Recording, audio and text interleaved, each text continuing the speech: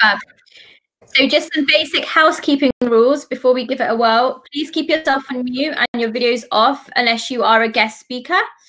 And there will be ample time to kind of put yourself unmuted and your videos on as we go through.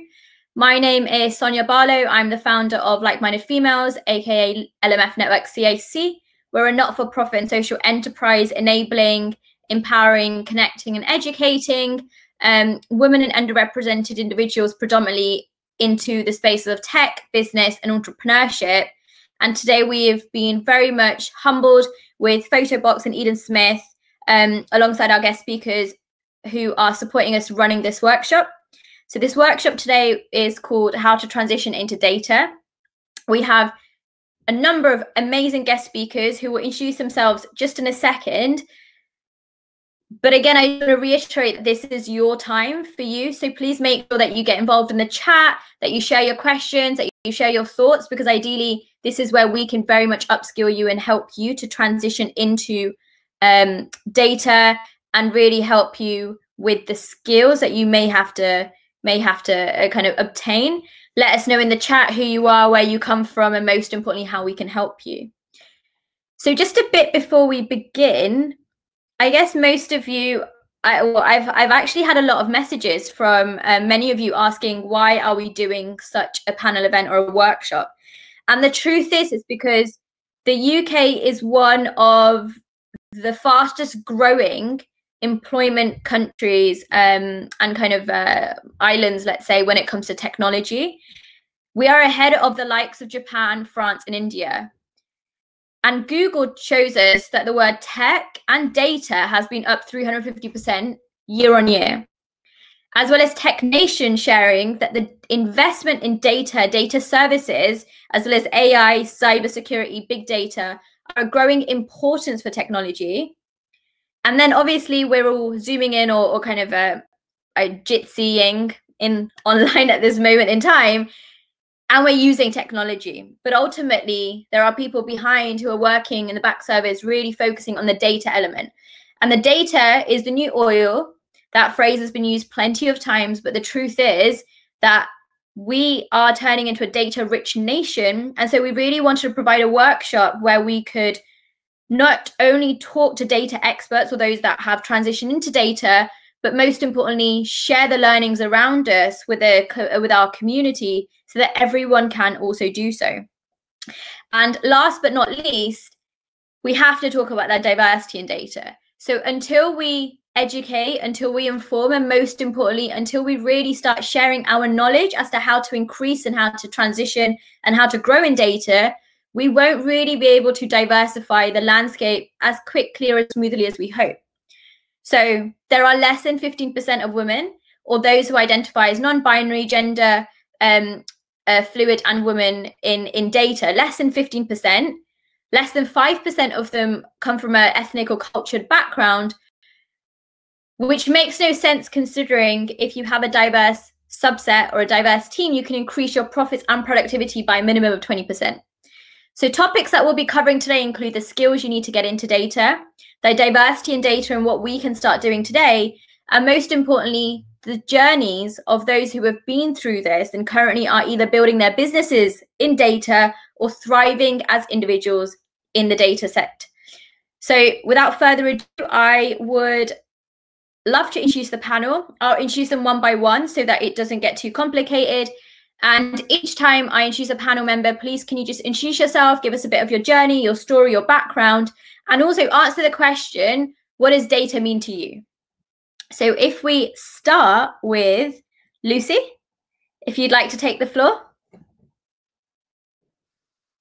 Hi, everybody. Hi.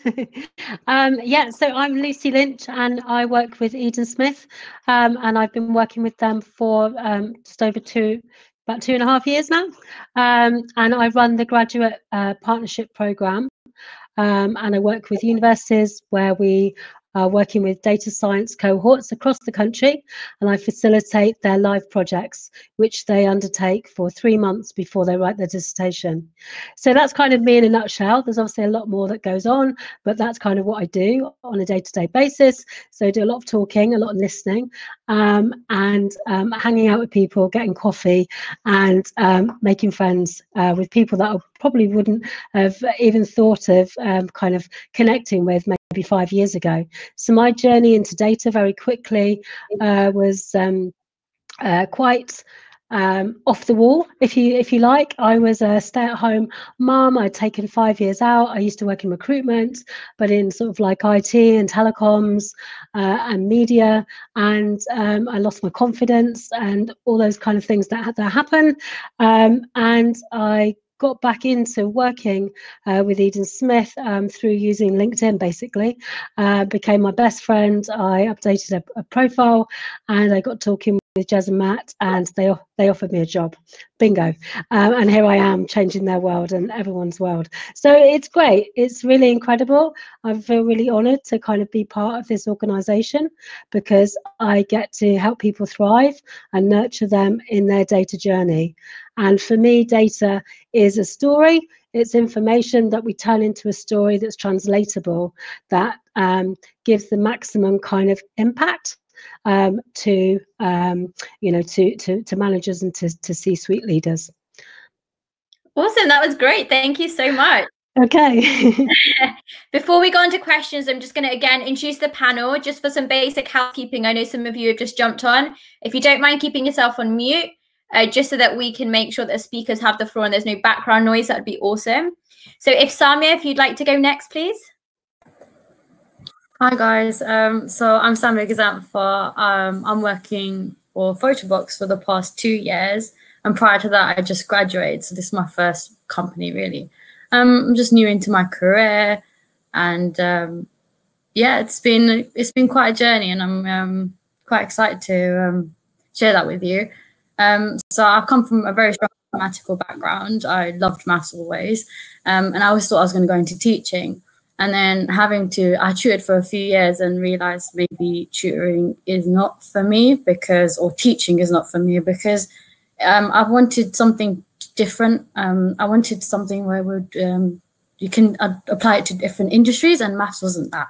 So then teaching wasn't that. So then I decided to be an analyst, because you can apply it to different industries. It's quite more to, you can apply it to different industries. So what does data mean to you? Thank you. How do you define data, for example? So data to me means it's powerful and game-changing. In today's society, it's very important, especially now with the coronavirus pandemic. The government is using data to inform the actions that they're making and taking to tackle the pandemic. To me personally, data is it has endless possibilities and opportunities. It matters about who has the data and how you're going to approach the data, to answer endless questions about the industry, anything really. Fab, thank you. Well, we've got some questions lined up, but let's go to the next speaker. Cyril, would you please introduce yourself? Hello, everyone. I'm Cyril Luterot. I'm the founder of Neurobotics. Neurobotics is a robotics research company that focuses on building autonomous aerial platforms. What does that mean? We build more or less fancy drones for the construction and real estate market, specifically measuring and comparing models from architects and designs to real-world models. My journey from data in the whole retrospect has been quite an eventful journey.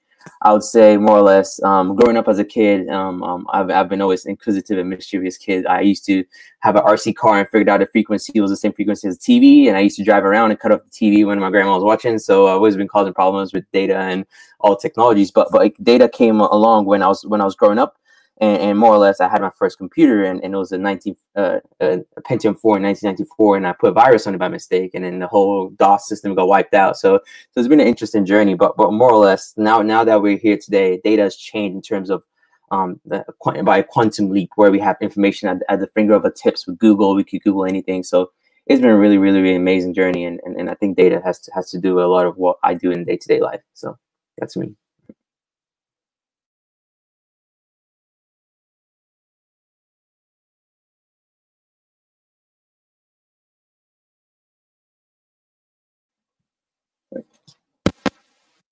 doesn't go well for me. I was saying, is that how you define data? Is it your everyday livelihood? Yeah, I would say that the fact is with data is that data is everywhere, and a lot of people don't see it. And anything's data. Let's, for example, with our drone company, and what we do is we take videos and pictures and we convert them into spatial maps. So we call them point cloud maps. So we're creating a digital twin of the physical world. So everything, every single point, every single dot in 3D space is a point, and each point could be a measurement between the door and the window.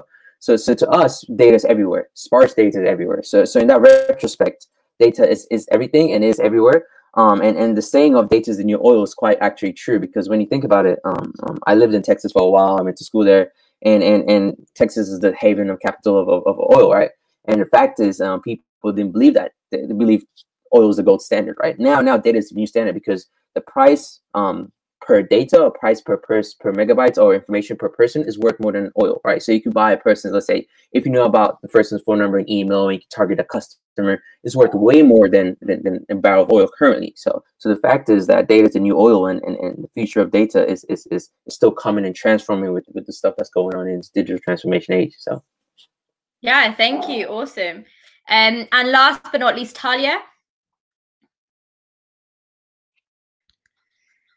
Hiya. So I'm Talia Parkinson. I work at Sky as a senior BI and data product manager.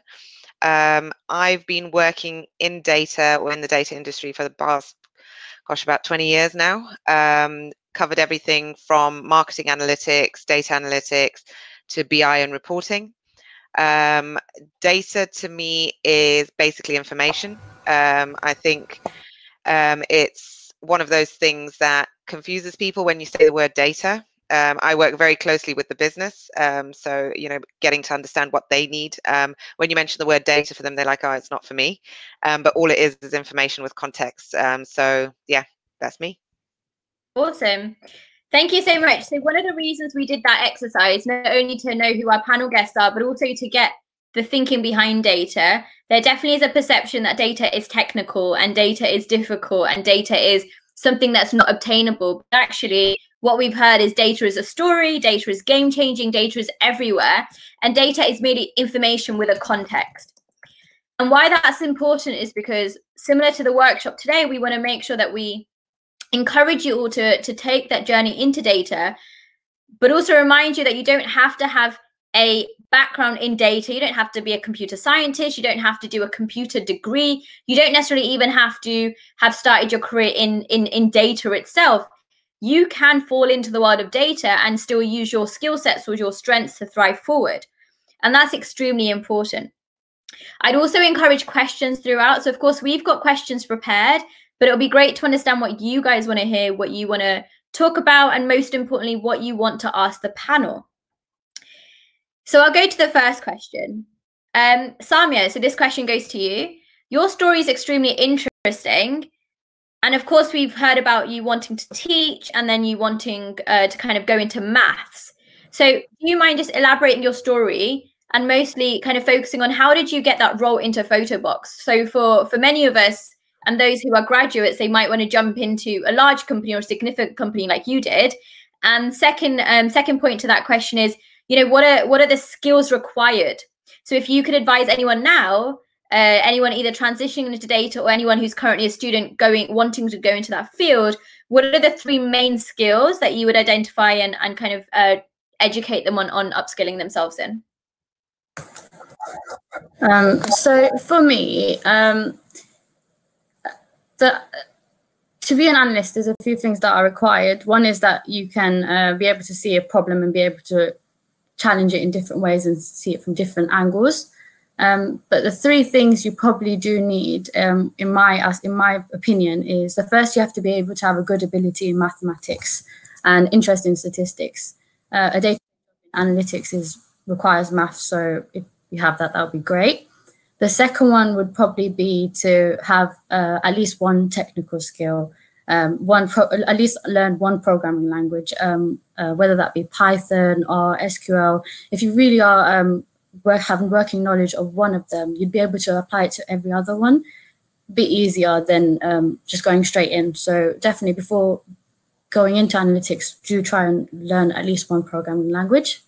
And the third thing I'd probably say is learn how to analyze, interpret, and model data. For many mathematicians, this comes quite naturally, but for others, it doesn't. And for me, it didn't either. So I actually did a master's in business analytics where I got exposed to this, where you'd be able to translate some results of some analytics to an audience from maybe from a mathematical background. So that didn't come naturally for me, but you don't have to do a master's for this. You could easily, there's lots of research available from other analysts that have posted how they did some research and how they present their findings. And the more you read, the more you'll learn into that as well. So yeah, that's the 3 things that I recommend graduates if you're looking to get into analytics. Fab, thank you. And just a little bit more on your story and your journey. Obviously, you went to university, you did business analytics. What did you find kind of was the biggest challenge between graduating and finding a role? And equally, what can many of us start doing now if we want to head into that data remit? So I read a lot of articles beforehand. Luckily, from my experience, the master's really helped. Before I had even completed my master's, I was already applying for jobs and started my role at Photobox before even completing my dissertation. So I was doing my dissertation while doing my master's. So as soon as you know you're ready and you've done your research, start applying and make sure you have some experience. Companies are willing to take on work experience. If you can get hold of one, please do. And just do some analytics in your free time. There's always free courses available or free models that you can play around with. So there's data already available everywhere. Just play around with it. It'll be easy for you to talk through in interviews. So yeah. Yeah, thank you for that. I'm just going through some of the comments. And, you know, some people have asked, they're currently in fashion tech. They want to switch into data science. They want to really understand their roadmap. They're coming from the theatre industry. And again, they want to transition into data. Sami, I'm going to get you back on. And we've had a question from Im that I think you'd be perfect for. So the first question is, how much coding is required and what are the most useful languages? So if you were to kind of give your tips and tricks on what language can they start learning now? Because you said there's a lot of free courses available. And the second is, are there any blogs or websites you'd recommend to stay up to date? Because you've already mentioned you read articles, you read books. Are there any that you can kind of name and shame and kind of share with the rest of the community? Yes, great. So the first question was about which programming to learn. With my master's course, I actually learned R and I use SQL. But in my role at Photobox, my first role, I'm heavily using SQL. So I would recommend SQL. But I do find SQL to be, it's a very powerful tool, but R and Python are quite similar. So if you were going to choose one, I'd definitely say SQL. And then after that, if you were going to choose another one out of R and Python, just pick one because they're very similar. One's more of a statistical tool and SQL is more of a querying language. So go ahead with that. And regarding articles, I don't remember on the top of my head, but I'll link them in the chat for whoever asked. But there's loads available on the internet. If you just search, there's loads. That'd be awesome. Thank you so much. And again, any questions specifically for Samia, please do chat, put them in the chat, but also she shared her socials if you scroll up and she'll share them again. So get in touch with her directly. If we go to Lucy now, so Lucy, obviously you work with students and you work with universities and you work with academics, right? So this is probably one step before what Samia is kind of discussing. So this question is twofold, right? So one, what can universities start doing to support students who want to go into data careers? But two, and most importantly, what can students or those who are from a non-data science background do today to upskill themselves? And, you know, your mindset is obviously coming from both a recruitment company angle, so it's hiring managers, but also as someone who works with universities day in and day out. Yeah, absolutely. So I think there's plenty that universities can do. And like with anything, you know, we can always do more.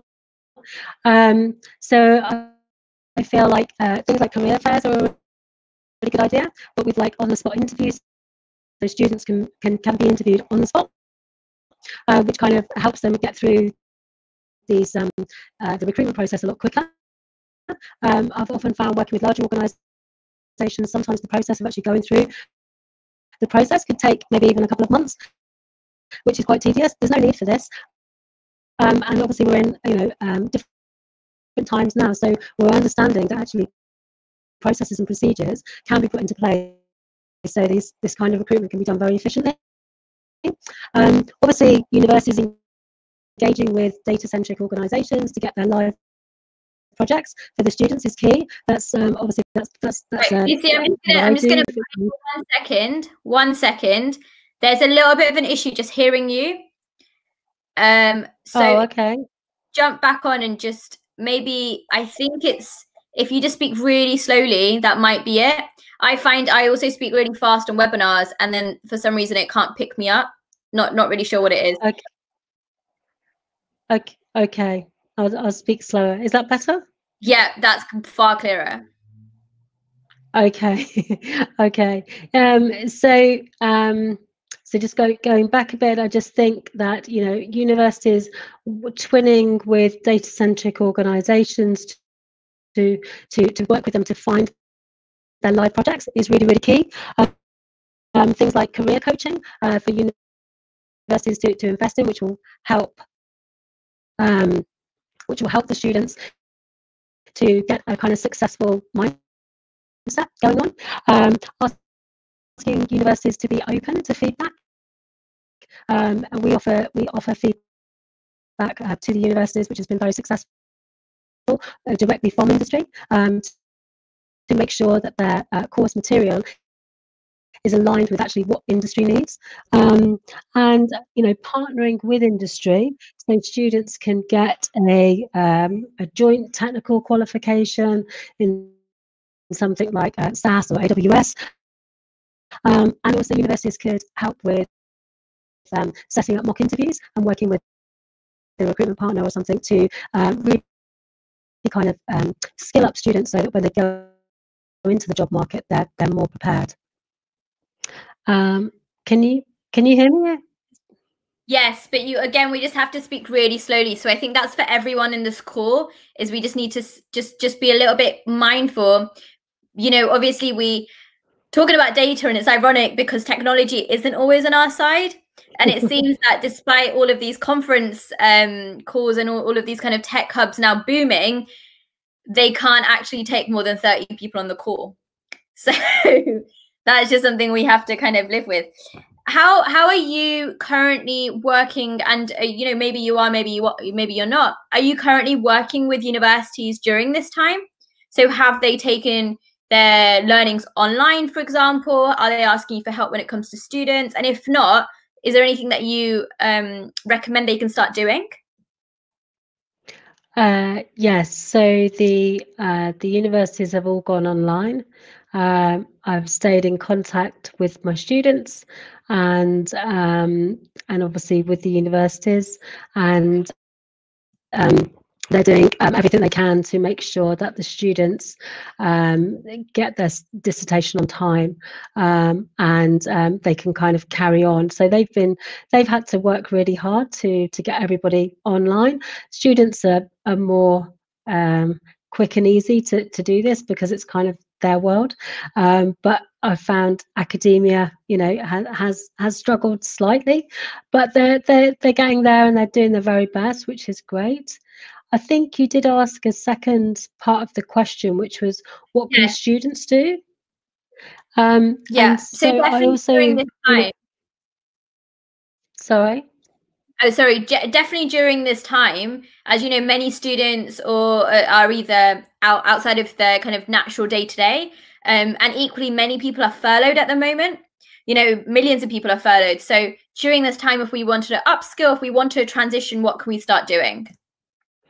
Yeah, so I would say utilizing platforms, like YouTube, Udemy, Coursera, DataCamp, Code Academy. These are all online, platforms that students can go on to, and a mix of theory that you're learning at the university but also practice is absolutely vital. And using GitHub to join some open source projects, doing quizzes and logical exercises. I often think, what's the difference between a good data scientist and a really good data scientist? Is basically that creativity and that curiosity, and being able to ask those questions. So being able to read around the subject. Not obviously data is everywhere, but there's beautiful data in art and literature and history and geography, and we should be, as data scientists, data analysts, we should be looking at the whole landscape, because it all interconnects. And by having a varied and wide kind of, sort of landscape that you're quite astute at, it will give you a better understanding of what kind of questions that you should be asking as an analyst, which is going to be key to your stakeholders. And the best thing about being a data scientist is that you're going to be telling a story, so you need to not only know the facts, you need to know what questions you should be asking. Thank you so much, and that's great advice. It's great advice, especially for Catherine. So Catherine has already said she's a creative freelancer, trying to expand her understanding of the creative tech industry and find new industries to transition into. So of course, as Lucy's mentioned, think of data science as a kind of mix between logic and creativity. You have to be creative, you have to be curious to really ask these questions and ask the right questions, and then be quite logical in your approach. As Sami has already mentioned, you have to have that mindset and be ready in the data, those kind of right and rightful practices. So Cyril, going and thinking technology, and you're running your own business, which has a strong data source. Can you share your journey and your thinking behind?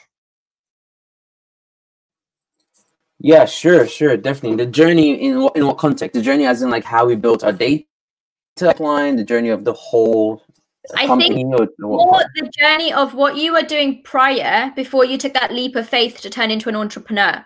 So obviously you had knowledge in data, and then you took that leap of, and now a little bit more about the data you're using day to day in your workplace. Yeah, definitely. There was a big transition. I was studying software engineering at university, so necessarily, I had a software background, and that background specifically transitioned into a research lab and a research position where I was able to do research and kind of focus more on robotics and AI. But the matter of the fact is, data. My journey with data, specifically transitioning from where I was to the startup world, was more of a leap of faith. I kind of jumped off the cliff and built my wings on the way down. So that's kind of how I kind of did that specifically transition. It was like I dropped out of university, dropped out of the lab, and started to build my company. And I don't recommend that for anybody. Definitely go the route and get a degree. This is what I recommend. But I felt the need that I had built something really impactful and something really game changer, and something that could shape the world in ways I could imagine. So this was the time now. I couldn't wait, because if I waited another 3-4 years, the market would have built it and already caught up to it. So it was more of a gut instinct, and the market need was the drive to specifically kind of go out there and create companies specifically focused on robotics and in building AI and machine learning systems.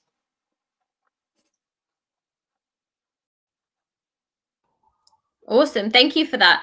And what is the most exciting thing that you found through kind of now running your own business and taking that leap of faith? Yeah, definitely. So going back to your point about data is the new oil. Data is key, because I think data in recruitment and data in the workplace and data in pipeline in general is very essential. Like, for example, without data, you can't quantify anything, and specifically, you can't have like actionable results, right? So, for example, in the workplace, data is good to identify biases. For example, if you have small data sets or small sizes, it tends to spark doubt, right? Versus if you have a bigger data set, adds more information and it provides more available talent. Likewise, it helps improve decisions. So for example, if you're recruiting and you have data in your recruitment process, you know 50% of candidates are minorities, 10% of your hires are people of color, yada yada. So you kind of know specifically what your background is and who you're trying to target, keeping them in that context, and it allows you to cast a wider net. So for example, if you're able to reach more social media outlets, those more specific geographic limits, like for example, we're all zooming in right now rather than meeting in person. It kind of is a testament to that kind of ability to say, we don't have to be here to take a job interview. You don't have to come on site. We could do it remotely and talk to you and see how you are, and then eventually come on site for onboarding. So data is changing the way we do things, especially in the remote work area in terms of hiring. I know currently right now VCs and investors are taking in the investment remotely, which is a first, because usually people want to see you, meet you, get to know you. And that being said, that's the way data is changing the shape of the landscape in the startup world in general and business world. Yeah, thank you. And my last question is, obviously we know each other because we're a part of really similar communities, and we try and stay, well, we now kind of mix in a similar crowd. I guess my last question is, you know, how important is community and in building your and networking and building that profile within the data landscape? Definitely, network is everything. I'm sure this sounds cliche, but your network is your network is your network.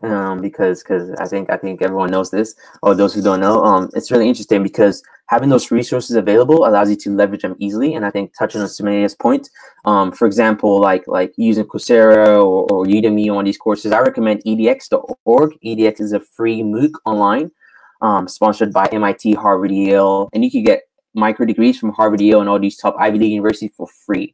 So although Udemy and Coursera charge and everything, and they have their own right to do so, edx is much more open initiative to do that. So edx is definitely valuable. But also data camps and data schools. I have a friend named Leah. She came back from Canada to the UK, and she said, "Oh, I got a law degree. I can't do anything right now. What should I do?" I said, "Have you tried data science?"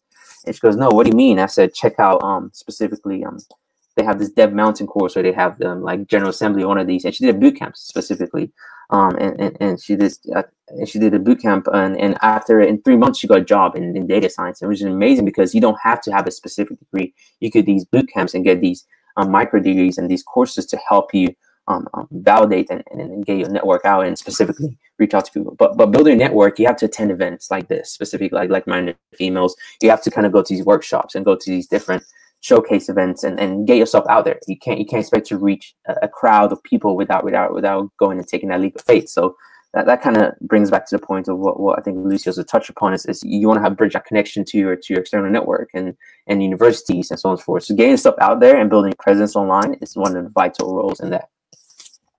Yeah, no, thank you so much. So Esme, you asked a question, it has been answered, and obviously Cyril, you didn't get to read the question, but it was exactly what you just asked, is, you know, how do you just do it when you can't go to university at this point in life and you can't start a business? So of course you can upskill. There are formal degrees, and the one thing I would say is, you know, companies and again, Eden Smith and Photobox and Andy and Jezza on the chat, we'll hear from them in a bit. They can also reassure you that, you know, people want to hire for people now as well. They can upskill you. The talent is there. As long as you have a basic understanding and you have the passion, you know, they really want to make sure that they bring on the right talent. You know, Andy's already said the 3 skills are lots of curiosity, storytelling, and data literacy. It's just having that idea where you want to start and you want to give it a whirl. And that takes us nicely on to Talia. So Talia's been quietly waiting in the background. And I guess, Talia, you are our data expert. You know, out of the panel, you've had the most vast amount of experience, obviously working for the likes of Capita and then for Sky. So our question is twofold again. You know, data's changed and data is changing. And right now we're living in the middle of history. Data will change our lives going forward, and so is tech. So the first is, you know, how do you think the next 5 years will look like, and how should we prepare ourselves? And secondly, and this kind of relates to a lot of questions that have been asked in the chat, as a hiring manager, what do you look for from candidates who are moving into data? So not those who are necessarily already data analysts or science degree backgrounds, but those who are transitioning. What is it you look for most importantly? So The first is, what does the future of data look like? And the second is, what do you look for in candidates who want to move into data? Brilliant. Yeah. So I think to answer your first question, I think we, just having spent so much time working in data, I think one of the things that I've realized over those years is that data is no longer needed to be structured. I think when I was working in data back, you know, talking about 20 odd years ago, everybody was around data warehousing and building structures and, you know, especially with regards to reporting and things like that. But I think with data science and all of the new tools that are available on the market as well, it's very much about, people are into real-time data. They want to know, you know, that the urgency for getting the answers is so much higher than it used to be. And I think that's just going to increase. We're definitely seeing it from a perspective of, you know, people are not willing to wait to see yesterday's data now. They want to see it happening in the moment, right away, to be able to inform those decisions that they need to make straight away. So I think that's one of the biggest things that has changed and will continue to change over the next 5 or 6 or 10 years. The need for data as close as possible to real time. I think in addition to that, it's how we use data as well. And I think, you know, we talk a lot about data being a technical role, or, you know, people working in data being a technical role, but data is used by so many different areas across the businesses now that it's no longer just a technical role. You've got people in finance using data. You've got people, you know, within the performance or trading teams using data. So I think that data literacy, teaching people how to use data and how to understand how data works together, is one of the big curves that's going to happen definitely within the next couple of years. To answer your second question around hiring, so yes, I think for me, and I've seen it pop up quite a few times in the chat as well, when I'm personally looking to hiring people to work within my teams, I'm not so fussed about the tools or the languages that you know, because I think languages are changing so much. You know, you could be an expert in this language now. Within five years or so, that language is no longer redundant. I think SQL's the only one that's kind of held its ground for that length of time. So it's definitely a good foundation, but that's not something I tend to look for. What I tend to look for is curiosity is one of the first ones, because you can't teach curiosity. It's something that somebody has or just doesn't have. Problem solving. One thing you realize working with data is that data is never clean, and you know, all the theory in the world won't prepare you for the real world when you come into using data. So I think definitely problem solving and trying to unpick problems that you come across while working with data. Storytelling is really, really key. So, you know, data is fine, but as I said, you know, data to the business is just numbers, or, you know, points of data. What makes it useful is turning that data into information and adding context to it, and applying it so that the business can actually take it and make use of it, because there's no point in gathering all this vast amount of data if they can't actually put it into any use. So I think storytelling and creativity, and the two go hand in hand, are really, really, really key.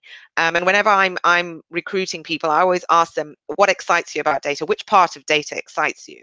You know, some people are more comfortable with doing the mathematical stuff and, you know, writing the code, and that's great, and I've got people in my team that do that. But I've also got people in my team who are fantastic with working with the business and translating, you know, acting as that sort of translator between highly technical side of the business and the rest of the business, the marketing teams and the sales teams and the finance teams. And it's being able to translate what they're looking for into what you can provide. And I think that for me, having that skill is one of the most valuable that I've come across when I've gone into hiring, and something that I use myself as well. Yeah, thank you for that. And I guess I'm just waiting to ask this question, to be honest, just the kind of, you know, person I am and the network I run. Diversity, yeah, right? It was coming, of course, it's really important. Diversity doesn't just mean gender, it means that skill set, right? And data is one of those functionalities and industries now, or kind of landscapes, where we need diverse skill sets. We need diverse and unique ways of thinking. So a lot of you in the chat have spoken about alternative routes, so you don't necessarily know where to start. And what if you don't have the access to university, you're starting your new business, right? Completely fine. And like you've already mentioned, you know, you're looking to hire on skills. What can we do as an individuals? What can we start doing to ensure that we are diversifying data? What are we doing? What are you doing as an individual? And then what are you doing as a as a corporate professional? Because I believe the two things are slightly different. Yeah, no, definitely. I think for me, it's so obviously in my corporate career, which I'm sort of transitioning out of at the moment, it was all about understanding the strategic objectives of the business and actually using data to fulfill that, or to monitor it, or to track it. So I think, as I think's been mentioned in the chat as well, it's if data is only going to get sponsored if you've got business buy-in. And to be able to get that business buying, you need the business to understand the value of data. It can be quite an expensive commodity to house, to store, to translate, and get in front of the business. But until they see what the value is in data, you're going to be fighting a never-ending battle. I think from a personal perspective, I mean, where I work both in, the data side of things and also the diversity and inclusion side of things. And I think it's marrying those two things in terms of bringing data to people's fingertips, being able to recognize and how to translate data. And I've seen it with this whole COVID thing, you've got a whole bunch of numbers up on the screen. And yes, that's great for transactional information, but it's actually putting more context into that. Have you, split the data by this, or looked at it in this way, or, and that's where the curiosity side comes in. And that's the bit that excites me about data. You can use it in so many different ways in your day-to-day lives, even looking at, when you question some statistics you see, be curious about what actually contributes to that information. How do they get it? There's so much open sources of data at the moment. Anybody can access vast amounts of data. And it's just, as I said, from an individual perspective, if you're looking to get into that field, start to build up your curiosity in terms of how data can be applied in different areas. Thank you so much. And for everyone in the chat, please remember that these panelists, our speakers, our sponsors are there for you to connect with, for you to talk to afterwards. If we don't go through every single question, just get in touch with them. Jess says, Talia, the translation skill is a fantastic perspective. Is this the same and accurate? Is this the same as accurate data interpretation as creative storytelling? I think it's two different sides of the same coin. You're not going to be able to tell an effective story without the accurate data. But I think the two skills can be married in, as I said, the tools that are available to translate that data or to interrogate that data are becoming easier and easier to use. And I think it is then taking that information and marrying both sides of, okay, what is available to me from a data perspective, and what is the business trying to figure out, or what's their need, what problem are they trying to solve, and that's where that translation skill comes into it. Fab, thank you so much. Of course, if anybody else has any more questions, please get involved. I want to invite Andy. So Andy works and it leads up the team for Photobox. And Andy, of course, this question is very relevant to yourself. So both, one, in terms of as a hiring manager, what do you look for? And two, what are we doing to diversify the data set and the landscape? So hi. So for me, what I look for is there's some hygiene factors. You've got to have some maths or stats background. For me, there's a level of data literacy that just needs to be there. If you can't describe the differences between the different averages, mean, median, mode, then I'm not really interested, because when I look at some of the data that I've got in terms of how people build books, you can spend an hour doing it, or we have people who build a book over the whole of the school year, because they're building a book that shows their child through the school year. So if you're trying to do an average of what's the average time it takes to build a book, you'll get some really weird number of 3 months. And if you start making decisions on 3 months, then you're going to be making really bad decisions. So that basic level of data literacy is key. Coding is another hygiene. For me, I don't really care what language you code in. It's more the mindset. I mean, I programmed in Fortran. That shows you how old I am. But it's a level of, you've got to be able to construct a logical thought, a logical way of bringing things together, and be able to code it. Whether it's Python, Pig, whatever. I made a conscious choice of stopping programming because I used to start dreaming of it, and then I didn't want my dreams to be full of code. But there is a level of, you've got to be able to have that mental model, be able to code. Once you've got those basic hygiene factors, for me, it's then I'm looking for personality, I'm looking for a flair, I'm looking for something different. So we've said a number of times, curiosity. Yeah, for me, it's not one question. What's the 5 questions you're going to ask of this bit of data? Or I've got an answer of 5. Why is it 5? Why isn't it 6? Why isn't it 7? Why isn't it 4? What if I had this? What if I had that? It's that level of being really curious about that particular instance of data to enable you to drill more around. So that's probably what I want with the curiosity side. For me, the storytelling coming out again is, if I'm going to go to a business user and say, your answer is 22, they'll go, well, why? And I think it's, well, here's your business problem. Here's the context it's in. Look, if you do this, do that, this is what it means to you. And these are the actions you can take, and this amount of money you can save or money you can make on it. So it's being able to turn that bit of that crosstab. Imagine a 6x5 crosstab and putting an Excel spreadsheet and someone saying, right, now describe that. And make a story out of that crosstab. So that is a skill. So learn how to tell a story with it. The other one I think for me is being able to talk, being able to talk about anything and everything and be happy talking. Yes, you can code. Yes, there are coders. But if you want to be an analyst and you want to be an analyst to make a difference in a business, you've got to be comfortable talking to anyone from a CEO to a customer services rep, and just learn about what their challenges are, and we'll learn about what they're using to make decisions or not. Because if you get in their head and get to understand their language, you can communicate with them, they're going to listen to you more than someone who doesn't really speak their language. So for me, they're sort of the common things I look for. I must admit, I also look for a bit of personality.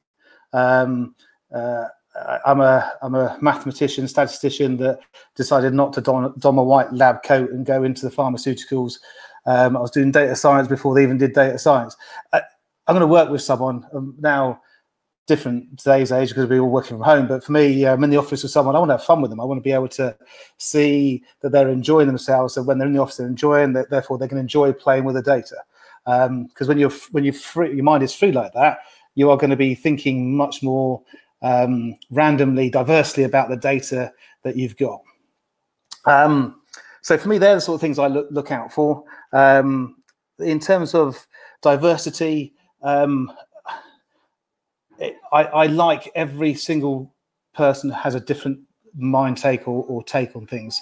I have a real interesting dichotomy at home. I've got a master in applied statistics. My wife's got a degree in astrophysics. I've got a 15-year-old girl who hates maths. And she hates maths. It's like, why? Maths is wonderful. Maths is brilliant. It's exciting. And I get the look of, yeah, really? So for me, diversity is a bit of, I'm probably more around, I want to drive more young women into data, into the excitingness of what maths or STEM subjects are, because I love it. My wife loves it. I struggle to understand why my 15-year-old daughter doesn't love it. But hey, we'll still work on that. But for me, there's an element of how do I light that touch paper for someone to be really interested in it and drive a career out of it. Thank you. That's really, really, really helpful. So you didn't actually introduce yourself. So do you want to give everyone a quick introduction as to what you do and how they can contact you? Yeah, so hi, I'm Andy Ruckley. I'm the Director of Data, BI and Analytics for Photobox. So contact me on LinkedIn, or I probably have a Twitter account. I may look at it every now and then. I'm a bit of an old fuddy-duddy with things like this. So I've spent 25 years doing data in some kind of shape or form, from data warehousing to BI to analytics to data science to building teams and capability. I love building teams that are high performing, that are really who really want to play and understand what's happening with data and then get that story across. Awesome. Thank you so much. So, and there's Nyara, you have a question. So in applying, is there a way to is there a way you suggest to best showcase your storytelling skills?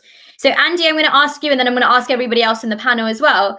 As a manager and as somebody who works with data teams all the time, and as somebody that we have to ultimately storytell our data to, do you have any tips and tricks on how they can practice their storytelling skills, especially if they're not in, if that's not a skill that comes naturally to them?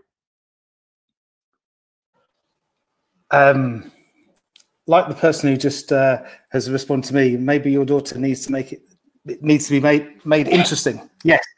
That's probably what it is. How to turn that cross tab into something interesting. But if you can turn, maybe that's it. You look at a cross tab or look at a particular Excel spreadsheet or something. And go, right, how can I make this interesting? How can I get someone to go, oh, that's a bit of insight there.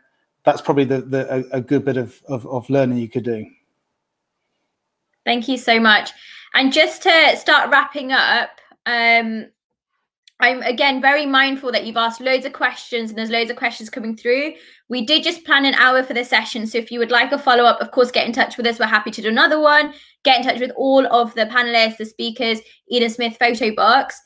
As we start wrapping up, I would like to invite Jez to the floor. So Jez actually heads up Eden Smith, and I think some of you thought he was Eden, which is fine. You're obviously running a very large scale kind of recruitment company and you focus on data. How do you see the industry changing? So from your perspective, what can you share? And equally, what are the skills of the future that everyone here should start learning and kind of contacting, getting involved in? Wow. Okay. So just a bit of context. And my background is 25 years in tech recruitment across Europe. And my business partner and I set up Eden Smith to purely specialize in the supply of data people across 5 functions. So what we've been doing is looking at how the market segments specific skills, competencies and attributes for individuals, and then trying to get businesses, job seekers in alignment with what's going on in the market. So we typically look at it as an exec level of data leaders like Talia and Andy, who actually I've really enjoyed listening to. So anybody that's been on this call, I hope you've listened to those guys really well. Typically we look at it in architecture, engineering, or architecture and engineering, science, analytics, and data management. So there's a whole world around this, data ethics and how we catalog data and all this sort of stuff. So that's what the business is doing. And Lucy, we have a passion to try and help people get into data, which is where the Nurture program was born. So, that came from, there is a skill demand out there. It is for what the data leaders on this call are looking for. They're looking for all people who have that curious passion to get into a market where actually it's an industry where data underpins everything in an organization. And it's really interesting. So coming from a technical recruitment background, we were 3 months into our incorporation of the business and nearly went out of business because we looked at it like a technical solution to the market. And what's really important for everybody to understand is that data is a business-driven initiative, which is enabled by technology. So for anybody on this call, don't get caught up in, do I need to learn this skill or that skill? If it's technical, go back to the fundamentals. Does it excite you? Does data excite you? Do you really like going, well, I've got that set of data over there and wow, look what it's telling me. And if I look at it in a different way, look what it tells me then. And then get your parents in the room and say, look, I've found this out. Let me try and explain that to you so that you get interested. And I think if you can do that, when you're coming into the market or looking for a career in data, then you're halfway there. Because I did want to share, just a few slides, but we are running out of time. And maybe I think if everybody who's interested in more wants to jump on another one of these, I'd love to talk more about where the job market is at. I think some of the skills that you guys can learn, I definitely think at the moment, if I'm looking at demand, SQL is a fundamental skill that everybody should be learning, even if you're in data science or an analyst or you're in engineering, you need that. And I have requirements these days coming into our business for data governance professionals. So these are data management professionals who still need to understand SQL. So SQL is a fundamental. I agree with Samia, Python or R. The market typically seems to be have a preference over Python at the moment, but either one I think is good. But it is more those personable skills and competencies that are more important. I don't know if I even answered your question, Sonia. Honestly, it's completely fine. It's just interesting to hear it from your perspective, because obviously you are the middleman between a company and someone who wants to go into data. And so hopefully what this kind of panel event, and though it's been quite brief, it's been top line by design. It's taught you all the holistic view of those who have gone into data and those who are hiring for data and those who are managing those in data. Jez, if you want, we can link the slides into the email that we sent. But equally, everyone who's on the call, we've shared all of our LinkedIns, we've shared the emails, we've shared all ways to contact us. Please do get involved in any way. So I'm just going to take it back and start kind of wrapping up with the panel. And I'm going to start with Cyril. And the first question, the last question is, out of everything you've heard, right? Because obviously we've heard a lot, and everything you've said, what is your one go-to hygiene factor when it comes to data? Your one. So obviously we've used words like curiosity, personality, storytelling, proactiveness to learn, talking. What is the one if you had to just kind of summarize it?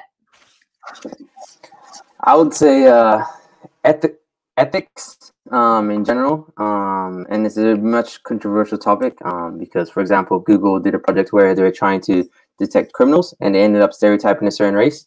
And ethics is definitely key. And I believe there is a George Orwellian kind of thing where they had a specific organization or I believe it's the AI and data intelligence like act, where they kind of teach robots to have certain formats. So like a robot cannot do this, a robot cannot kill this, the idea. So there's this formats and this standardization of ethics across AI and data science. But even when it comes to robots, this is going to be a big thing, because in the next 5 years, you're going to see drone deliveries. It's going to happen. Like in 5 years, the government is going to start doing it this year already. It's going to happen. And you're going to see butlers, and then you're going to see autonomous cars. So it's just a matter of time before you see that quantum leap from the information age to the symbiotic age, where man and machine are merging, and we're seeing much more in everyday life where machines are helping us as an enabler rather than specifically as a way to kind of hurt us, right? So is that ethics and what we used to apply and drive these machines is what the outcome will be in the future. Yeah, thank you. Hopefully that answered what you said. Honestly, it answered more, and we're going to have another question and a Q&A about robots, because I saw a news article the other day which said, should robots have the same rights as humans?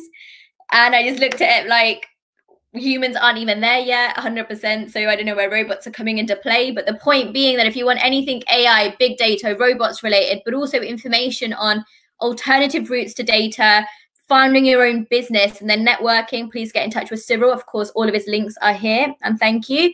Samia, I'm going to go to you next. So same question. One kind of leading statement when it comes to data. What would you say? Having heard everyone else, I do think curiosity is definitely the one to go for. You've got to be curious about what you're going to do with everything before you tackle any question. You need to be able to look at different angles so that you can get the best out of it and the most out of it. So yeah, that would be me. Thank you so much. So of course, if you want to be in touch with someone who's recently gone into her journey with data, who's come from a kind of a grad roadmap, so taken a route from an undergraduate degree, then gone into a master's, gone into Photoboxes and really thriving, please talk to Samia. Again, all of her links are on here. It'll be by email as well. Talia, you're up next. One word, please. I would say passion. I think if you don't have passion for data, it's going to be very difficult to work in data. I think everything else is secondary. So I think definitely passion. Fab, thank you. Again, with Talia, her experience is she has so much experience in data, but now she's transitioning outside of that very professional data remit into her own business, thinking about how you can consult and coach others, and really focused on upskilling the next generation, with diversity being a big kind of focus point. Lucy? Hi, I would say data is an asset, which we need to understand the power of that in order to leverage it. If I had a second one as well, I'd also say the ability to have the ability to look past what is in front of you. You know, it's that almost that thing of seeing around corners. That's a huge skill, and I think that's why employers put, you know, they want somebody to come and work for them that's got 2 to 4 years experience, because they have that kind of that card in their deck. You know, it's their kind of like their bit of magic that they've got. But actually, even if you've come from school to university, or you've bypassed that, and you know, you don't have to have worked in those corporates to get that experience and that exposure.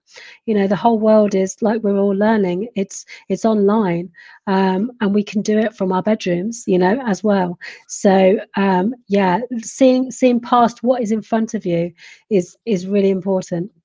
Fab, thank you. And Lucy, remember, isn't necessarily a data scientist, but she works in data, and so she uses a lot of her soft skills to liaise and create those strong relationships between university students, between academics, between hiring managers, between companies.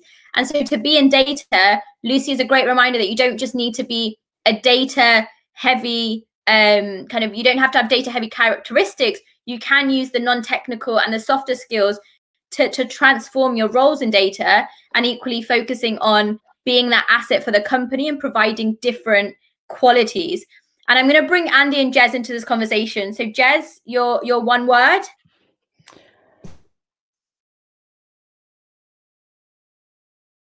Are you still on the call? Yeah, can you hear me now? Yeah. Yes, I can.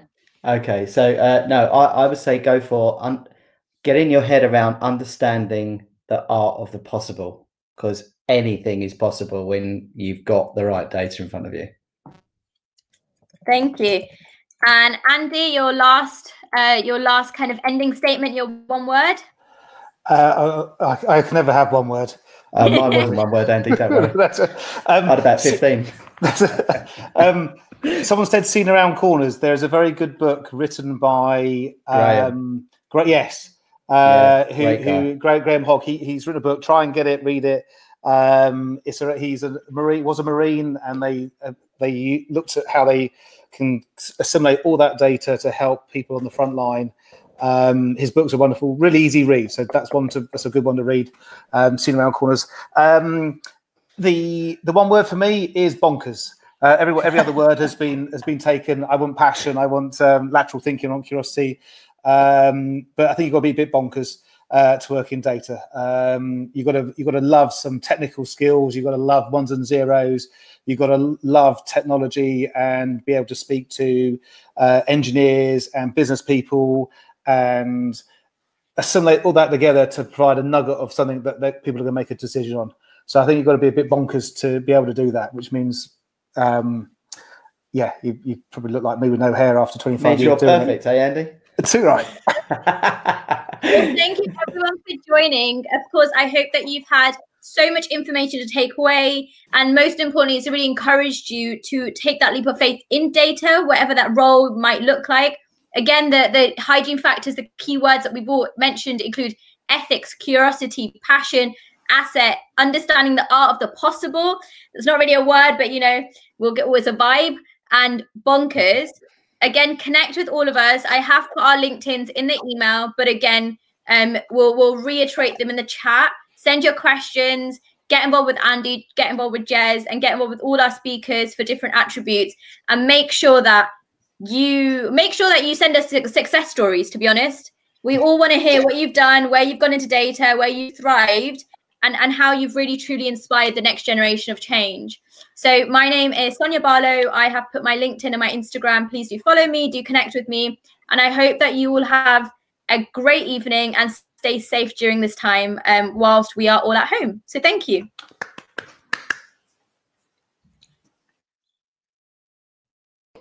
Bye, everybody. Catch up soon.